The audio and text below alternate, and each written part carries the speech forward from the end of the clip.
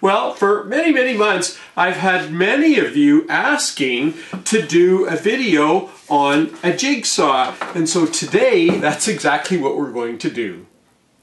Before we get into the video, I want to remind our subscribers and maybe the people that are new subscribers, almost every one of our videos, I write an article on WoodWorkWeb about this video. And you can always find it in the description box just underneath this video. It'll say full article here, and that link will take you directly to WoodWorkWeb. So if you've got questions and I'm not able to get back to you in time, or if I'm delayed for some reason, that's a quick way that might answer the questions that you have. Now let's get on to the jigsaw. Let's start off by taking a quick look at the features of most saws. First of all, usually somewhere close to the switch there will be a speed control for the motor, and that will control the speed of the motor. Of course, every one will have a switch, an on-off switch. Many of them you will be able to lock on. With this one, you push that button and that locks the little button up. To release it, you just touch it again and it pops down, and of course the motor turns off. Most of them will have some kind of a dust chute. They're not terribly effective, but every little bit helps. The way the blades go in, a lot of them now have a quick release, and we're going to show you more about that in a moment. But another thing that is a feature of a lot of these is they have an angle adjustment for the blade. So the blade, you can move it back and forth, and if there's a little lever close to the blade, if you watch carefully, that blade, as I move this down, that blade will move forward just ever so slightly.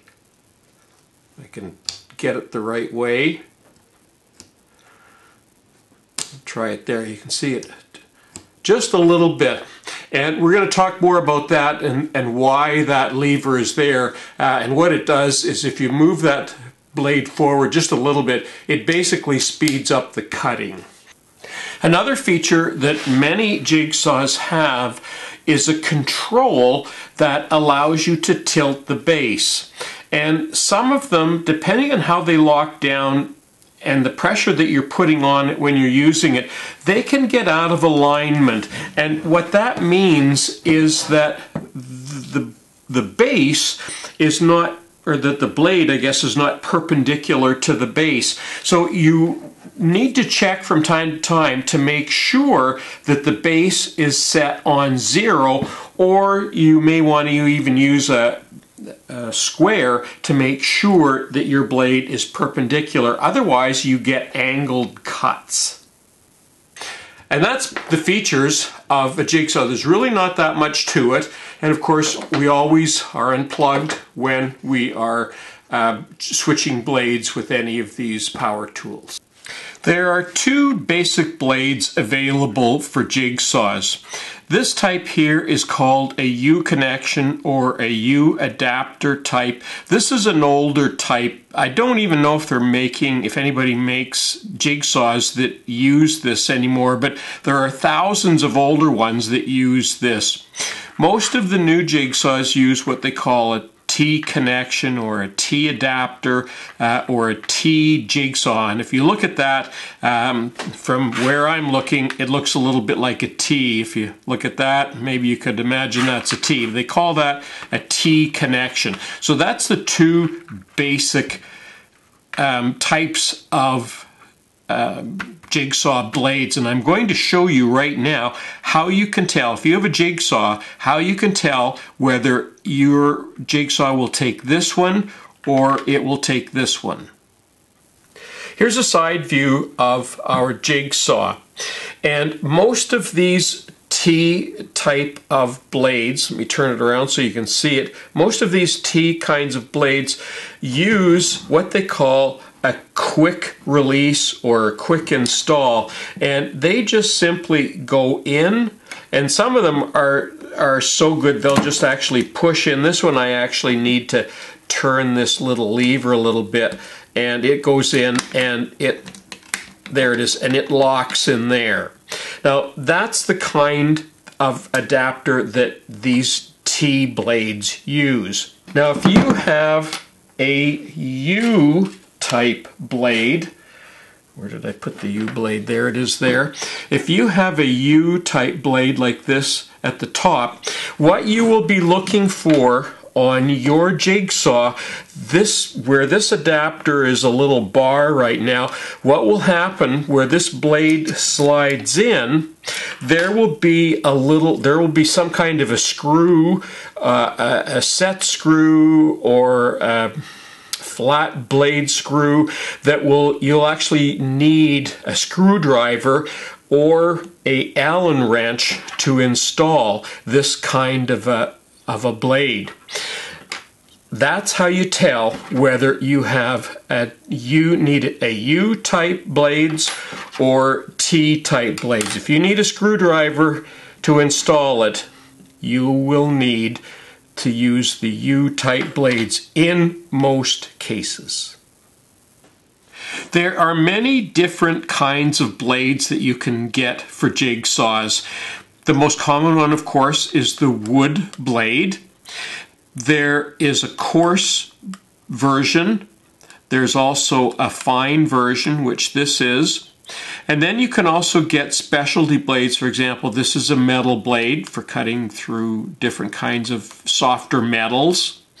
And this is a blade, a fine cut blade. You'll notice that it's very narrow, and it's for doing scrolling. So if you need to cut circles, tight circles, and that sort of thing, that's the kind of blade that you would use for that. One of the things that I like about jigsaws is they'll cut all sorts of different kinds of materials and different thicknesses, from thin 3/4 inch to, in this case, I'm going to cut through some 2-inch material.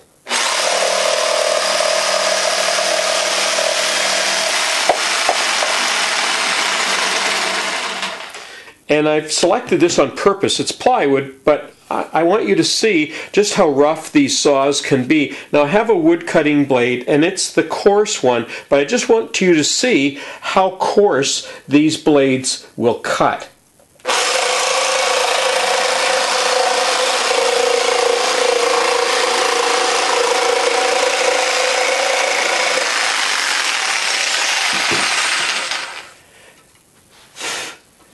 And you can see that that's pretty rough cutting on that. And it wouldn't matter if you were cross-cutting whether it's plywood or another wood. It's going to give you a pretty rough cut. Now, one of the reasons that you get such a rough cut, if you look at the teeth on this blade, you'll notice that they're all oriented up. And that's the case on almost every jigsaw blade that you will buy. Is the teeth are oriented up, and the reason for that, there's the base of the saw there. The reason that these teeth are oriented up is because it wants to cut against the base of the saw. If the teeth were pointing down, what would happen is it would tend to want to move the saw out of the wood, so it would be very hard to hold on to it. Well, now I'm going to show you a trick that I've never seen anywhere else. So if you're watching this, it might be the first time you've ever seen something like this. When it comes to chipping out using a jigsaw, here's something I want you to note. Now, right here I have a circular saw, and any of you who have a circular saw will know that when you turn it on, and this one is unplugged, the blade orients in this way. And that means underneath the wood, when you're cutting, say, a piece of plywood, the wood underneath gives a nice clean cut. But because the blade is flipping up like this, remember, the jigsaw blade is also, the teeth are also oriented up. The chip out on, say, cutting a sheet of plywood is always on the top. So if you want a nice clean cut on top of your plywood, you typically flip it over with this kind of a saw. Guess what? You do the same thing with the jigsaw. Watch what happens when we do that. So here's our piece of wood, and there's all the chip out that we've had. But watch this. We're going to flip it over. Now, I need to take a second here to make this secure to the bench. So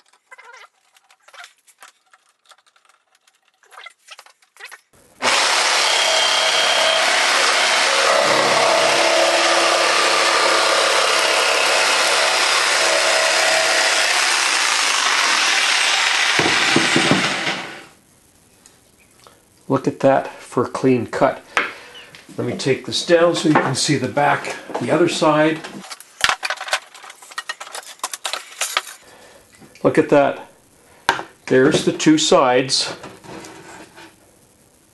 And look at how clean those cuts are.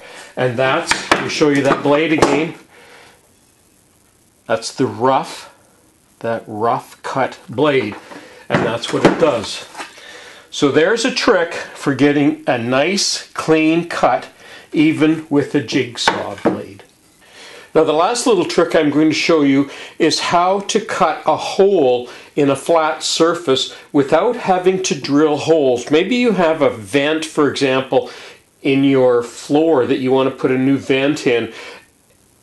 What you can do is drill holes just big enough that the blade can drop in, but I'm going to show you how you can do that without even drilling a hole.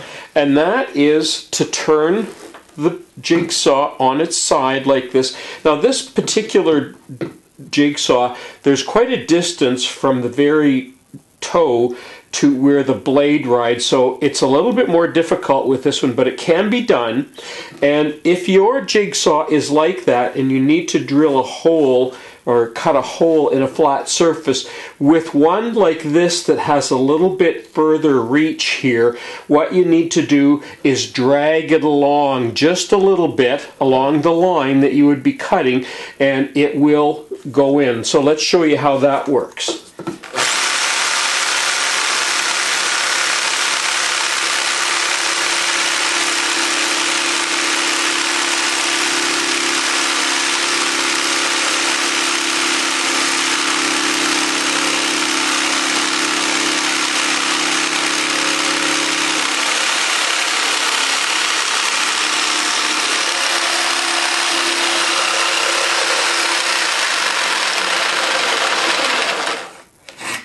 Pretty simple.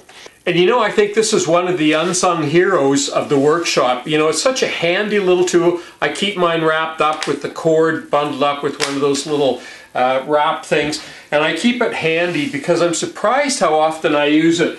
I just keep it in the cupboard above my sliding miter saw and I know exactly where it is. Don't forget, if you haven't already subscribed, we ask you to do that. Follow us on Twitter, like us on Facebook. I'm Colin Canet for WoodWorkWeb, and don't forget, we've got lots and lots of videos coming your way, so stay tuned to see what we've got coming next.